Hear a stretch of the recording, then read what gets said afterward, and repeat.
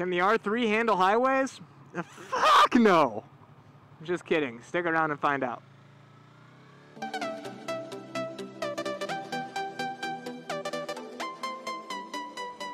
So a question I see posted pretty frequently is, can the R3 handle highways if I was commuting? Can a 300 keep up on the highways? Fair question, because I was kind of wondering that myself before buying this bike, because I knew that I was going to be having to ride on the highway on my commute to school about 20 miles. So I was pretty interested if a 300 could keep up on the highway too. And yeah, it totally can. I mean, it's totally capable of doing 70 miles an hour. It's capable of doing 100 miles an hour. I've posted videos of that, but I'll jump on the highway right here and kind of give you guys a look. I mean, you're definitely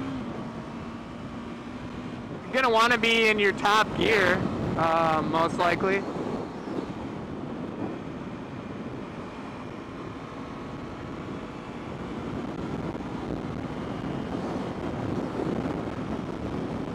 But I mean, I'm going 75 right now.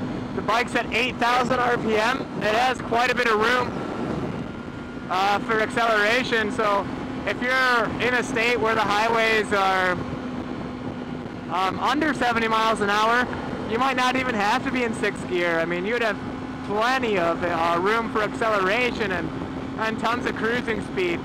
Here in Michigan, we have kind of high highway speeds. Generally, they're 70 miles an hour. And like you can see right now, I'm going over 70, and I'm just keeping up with traffic. So people tend to drive pretty quickly. But like I'm saying, the bike isn't struggling at all. I mean, this isn't any sort of issue for it. And it,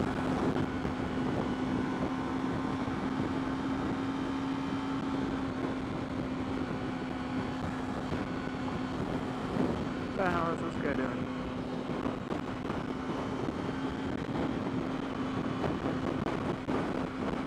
I mean, as far as passing power, we can get around this truck.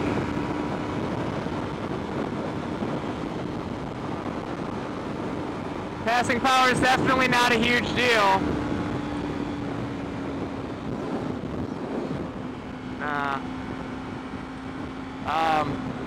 So yeah, the bike gets up and goes in a hurry. You won't have any sort of issue taking it down the highway, even if you have to commute for a while. Like I said, I do about 20-25 miles from Livonia to Detroit. And I mean, it's no problem. The bike doesn't even notice it. I mean, the bike's certainly not struggling. The engine's not chugging, and it gets right around 50 miles per gallon. So it's economic.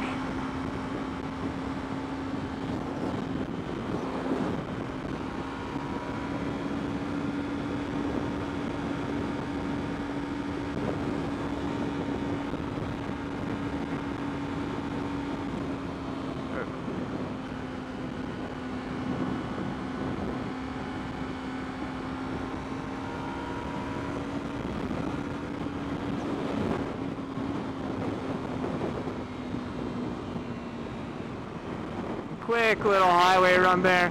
Yeah, I mean, the 300 series, they can do the highway stuff, no problem, guys. Don't be afraid. Don't be afraid of the highway. Obviously, the bigger bikes are going to do it better because they got more engine and they're gonna ride more stable. But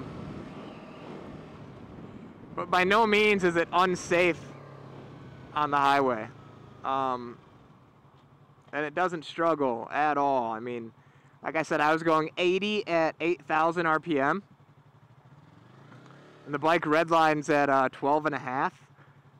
So you have quite a bit of room to go. I've personally had the bike over 100. I think I got to like 105. And the bike was still going. I mean, I would imagine it would have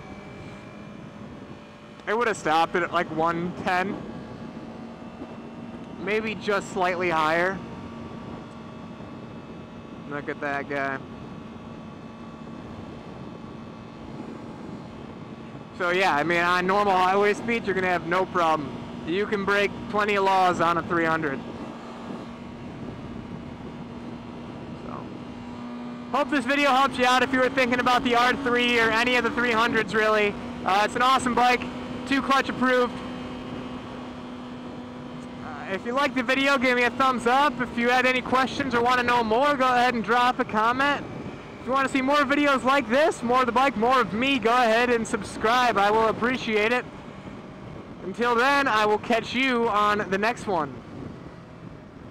Bye-bye.